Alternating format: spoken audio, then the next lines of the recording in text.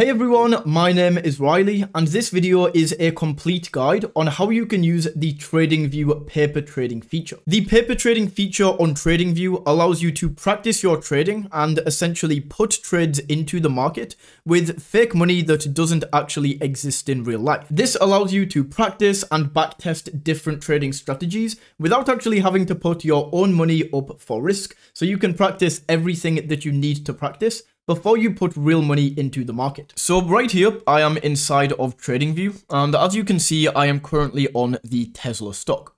Now, it doesn't matter what stock you are on, or if you are on a cryptocurrency pair or a Forex pair, this is all going to work the same way. So just open up a random chart, and then all we are going to do is, if you look down here, we kind of have this little panel at the bottom. But what we can do, if we go to this gray line, you will see the cursor changes. So you will change it to this arrow and then just drag up. We are going to drag up this trading panel at the bottom. Then from here, you can see we have a few options along the top. So just flick this over to trading panel, and then we can see all of the different brokers that we can connect. So we don't want to go with any of these. Instead, if we look to the furthest left, this is paper trading right here. So simply click on this and it's going to ask you to connect up a paper trading account. So all we have to do from here is click on connect. And just like that, we now have our paper trading account. As you can see, by default, this is going to come with a $100,000 account balance, and we can actually change this at any time. So what we can do is click on the settings icon right here. And this is going to take us into the settings for the paper trading account that we just set up. So we can click on reset account.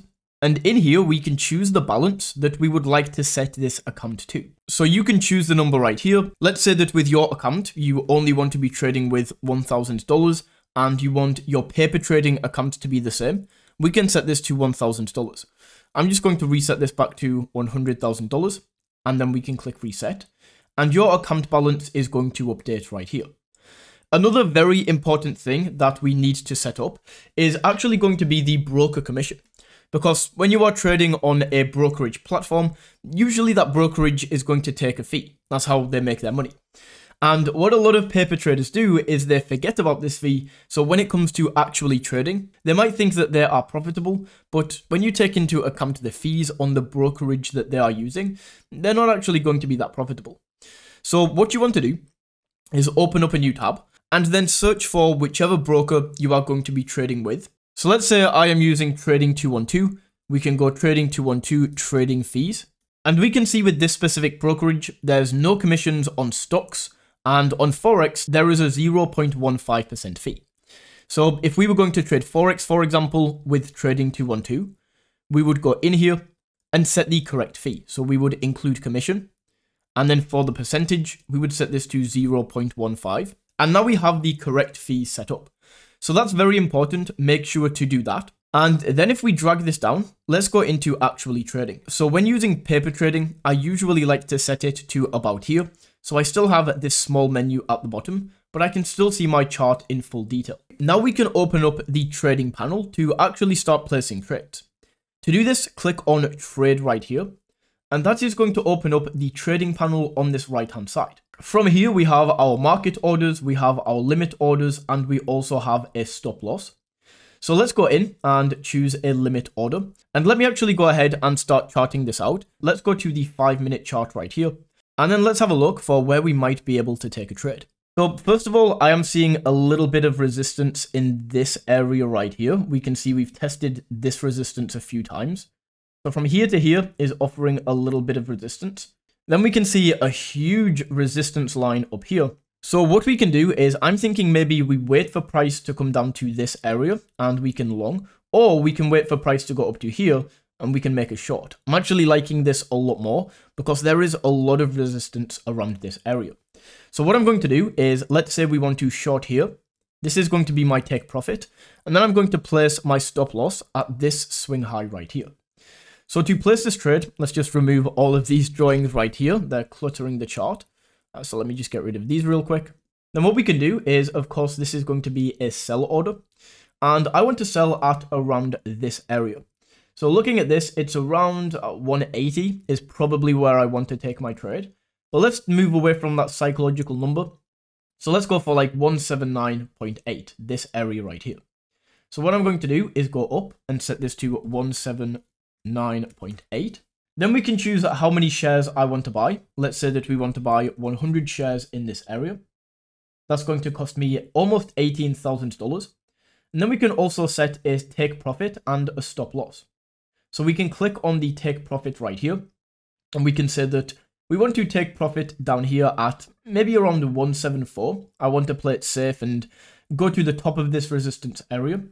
So let's set this to 174. Then we can see if this trade goes through and comes out profitable, then I'm going to make $580.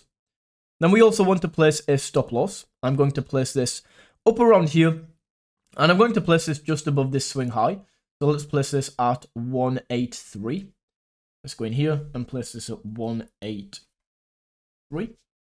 And we can see this is an okay trade. It's definitely not the best risk to reward ratio, but just as an example, we can go ahead and place this. So what we can do is we can now click on sell, and we can see all of these lines are now going to be drawn in. So we can see with this red line right here, this is where I'm going to actually take the trade and short the market. Then if price moves down at this green line, I'm going to take profit. This is where my take profit is. And then if price continues to go up and this trade is a loss, then right at this area, this is where my stop loss is going to be. We can also move these at any time. So as an example, if I'm watching the market and maybe I want to move my stop loss up a little bit or even down, we can simply drag this up and then click on modify order. And that's going to be modified right there. I can also drag this down a little bit. Maybe we want to add this there. I can also modify order once again. And you can see that is going to change. The take profit, we can do the exact same thing. So let's just look for a little bit more resistance right here. And I see not the best resistance line, but maybe a little bit of resistance around here. We haven't hit this line for a while. But let's say that I do want to place my take profit in this area. Then we can do so right here, just like that. Now, I also want to show you how this is actually going to look in action. However, the Forex markets and the stock market are closed right now. So the best way that I can do this is just by using Bitcoin. So let's go Bitcoin USDD. Is there much price action on this right now?